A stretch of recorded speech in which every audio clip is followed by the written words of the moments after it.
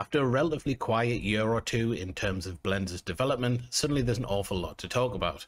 I was going to make lots of different videos talking about all the stuff that I'm excited about happening in the Blender space right now, but I thought I would just put it all together into one video to keep you guys in the loop, because there really is a lot of stuff happening right now. There's been huge changes announced to Blender's leadership. Also, we have Blender 5.0 just around the corner, which in my opinion is the biggest update to Blender since at least 2.8 and possibly all time.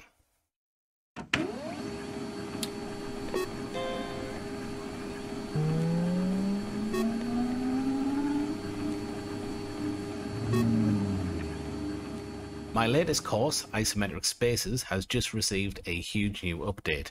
Module 2 adds 6 hours of bonus content covering the creation of an animated cyberpunk hackers layer.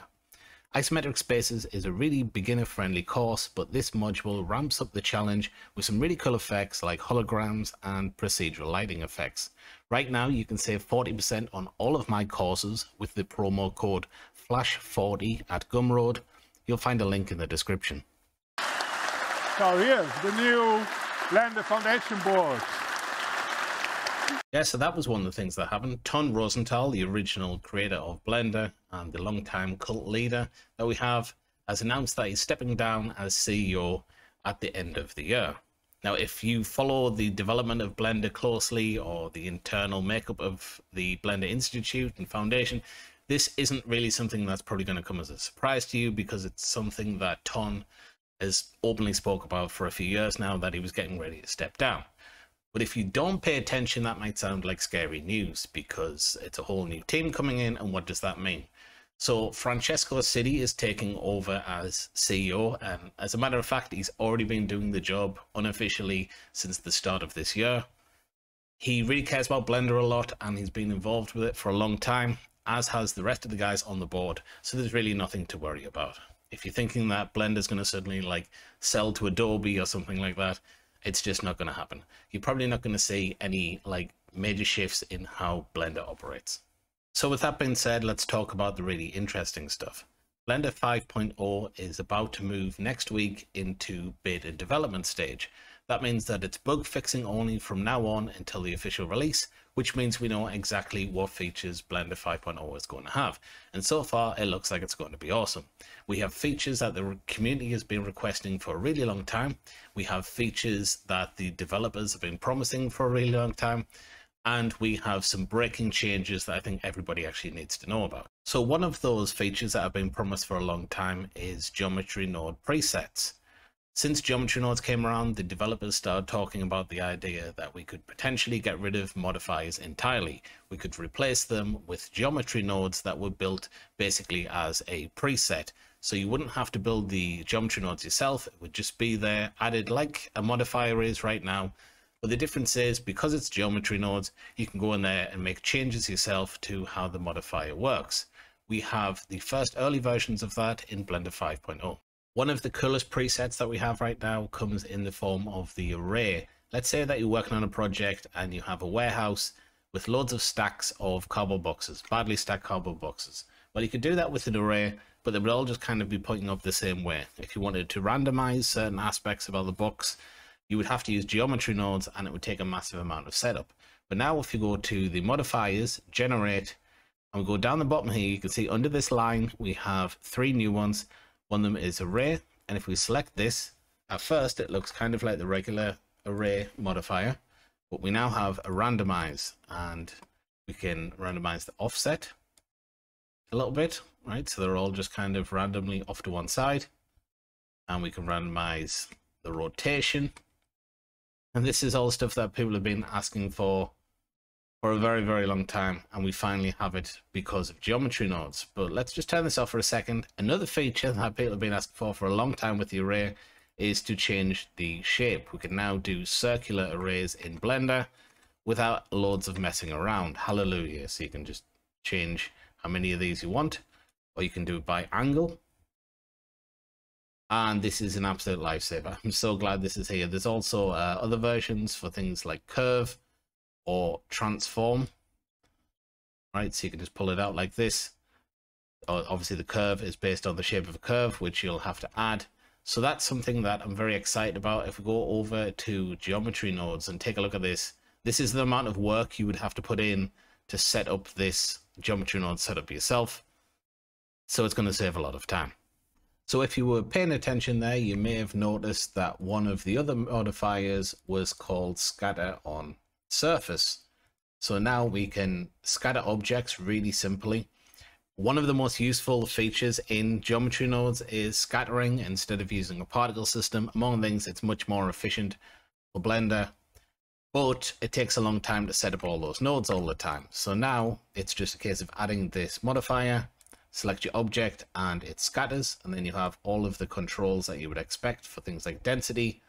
And of course, under transform, we have random transformations where we can transform the direction, for instance, or the scale, and we can have a lot of controls here that would take a long time to set up with geometry nodes. Once again, it's a huge node network to get this working, and now that's just going to be a simple modifier. So about 20 years ago, when the movie industry really started to transition over to digital media, the Academy of Motion Pictures, aka the guys who give out the Oscars, decided that there should be one single standard that everybody could use for color management. There was a problem at the time with lots of people using different color management solutions, and what looked right on one team's hardware and maybe the editing software they used might look terrible for someone else in the pipeline. So they came up with the Academy Color Encoding System, or ACES, and it's something that people have been asking for in Blender natively for a very long time. There was a workaround solution that you could use, but it would kind of mess up how the whole Blender interface looked as well. Essentially, what it does is it gives you a standardized system that most people in the industry are using. If you're worried about Blender being like an industry standard or whatever, well, this is definitely something that most of the industry uses to handle color.